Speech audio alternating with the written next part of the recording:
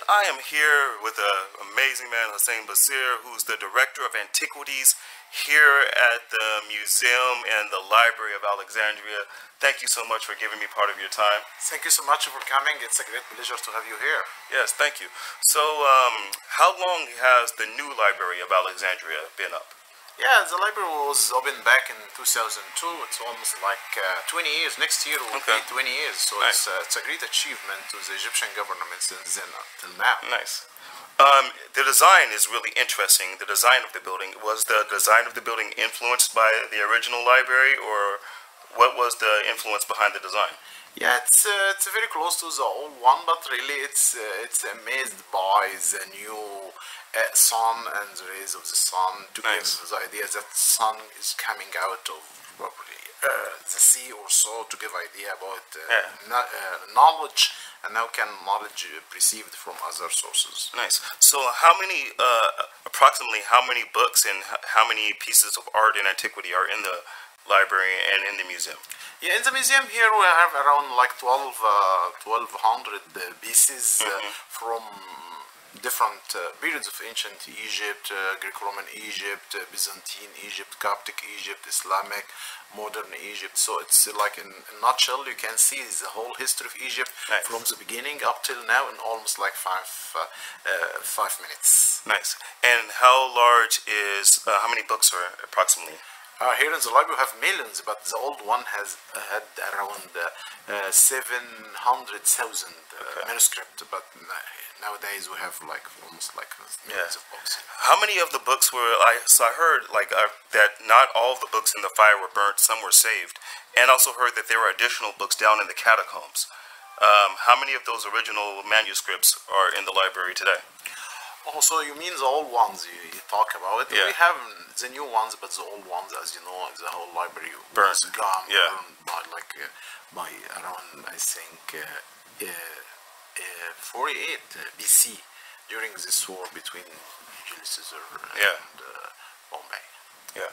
So nothing remaining from the original. Yes, yes. But as you know, we did the new one just to renew the old one. Yeah. And nowadays the new one, it's more than perfect, and you know, it's appreciated by everybody across the world, and also continues the same message which is the old one has. It's to spread wisdom and knowledge. Yes, yes, you're right. Yeah, and I like the fact that you guys set it up to receive light, because wisdom is light. So you're receiving light from the sun and giving the light of knowledge and giving the light of information. Back to everybody. Back to everybody else. In Egypt and all over the world. And Beautiful. This is the message of the library. Beautiful. What attracted you to this line of work? As you know, I was born in the Egyptian Delta in the city called Mendes, and Mendes was the capital of Egypt during 29th dynasty, and I was amazed by visiting these sites. You said Memphis? No, it's Mendes. Mendes, okay. Yeah, when I was young, it's in the Delta. Memphis is close in the Yes. Yeah. So, and as you may imagine, I used to go to the Egyptian Museum in Cairo, and I was I love that museum. fascinated by people who were reading hieroglyphs. Yeah. And when I finished my high school, I decided to study archaeology and Egyptology. I was the only one who chose this to study Egyptology and archaeology at Cairo University, and afterwards I left to Oxford, the University of Oxford in England, and then to University of Johns Hopkins in Baltimore, Maryland, and then I was also visiting professor at the University of Arizona in Tucson, and really I lived the good days and good times in America. Yeah, which color we know about, that's a party school back in Arizona, University of Arizona. It's one of the biggest party schools in all of America. 50,000 kids studying over there. It's a big one.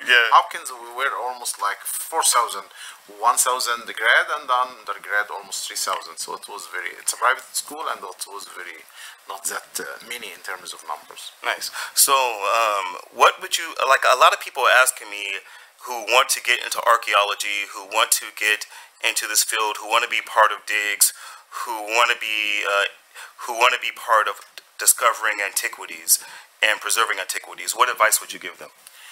You have to love archaeology. This is not easy mission. It's a tough truth. Yeah, it's a tough project, tough ambition, tough career, whatever you call it. But you have to love it, to like carry this mission in a very lovely way, and you have